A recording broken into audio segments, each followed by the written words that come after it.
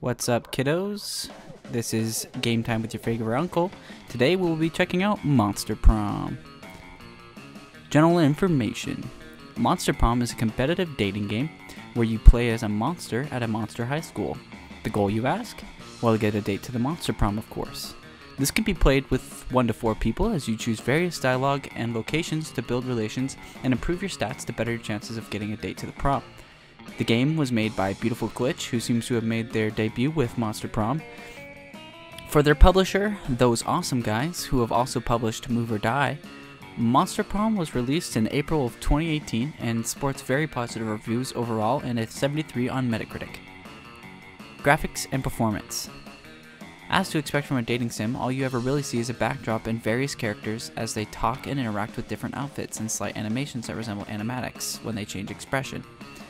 Being a dating sim for monsters, the game is very cartoony in fashion, and I honestly loved the art style and thought all the characters had their special charm. I played as a very cool looking Frankenstein looking character whose design I fell in love with as soon as I saw him. The backgrounds were very simple but fit the style it was going for quite well. The menus and GUI looked like magazines or pieces of paper to pull the setting in quite a bit more. Besides the characters, there isn't a lot I can judge the game graphically on. As for performance, the game is dialogue based, with no active animations, so frames aren't really required to play the game effectively. I ran at 60 frames the whole time I played, and the minimum specs literally says anything from the last 5 years. But honestly, I think that's a little generous. Overall, I gave graphics and performance a score of 8. Gameplay and story. I played the game with 3 of my companions for a sexy battle royale for Monster Love. Now, my experience with dating sims is very limited beyond the realm of Doki Doki, which I don't really think is a good precedent for dating sims, being more of a horror game than anything. You can choose a short or long game, and for us, we were in it for the long haul. The game is played over the course of 3 weeks through various rounds, which boil down to picking a stat to approve, then interacting with the characters. Then lunch, and then a random after-school event. All these led to dialogue with various love interests. The dialogue I found was very funny and inappropriate, making many pop culture references that I very much enjoyed. The game doesn't take itself too seriously and honestly was one of my favorite parts. Monster Prom gets the dialogue just right in my opinion. The game doesn't offer anything in the form of a tutorial, but by round 2 we were picking things up pretty well. During our playthrough I did all the reading of the voices and didn't really have separate voices for the characters, which would have been more fun. The people I was playing with seemed to want to get the whole experience over with as soon as I could, so I didn't want to keep them any longer than I had to. That being said, if I had 4 people who were super excited and down to do voices to the characters, I feel like I would have had to add to the experience. The game offers many different endings and scenarios which always kept you on your toes. One of our favorite things was the challenges that decided who to go first every round. They were like mini debates where we choose who had the best answer to a question or prompt.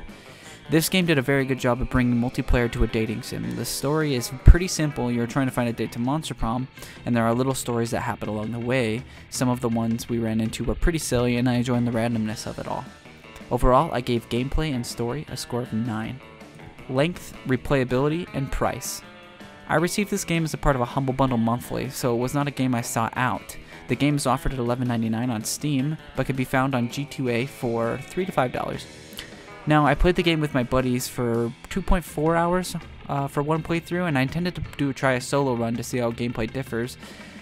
Now, the game offers a lot of scenarios. The replayability is definitely there if you're willing to keep playing. If dating sim is a genre you enjoy, or maybe just want a silly game to play with some friends, I would definitely give the game a try. I would say it's worth the full price, but always try to save a buck when you can.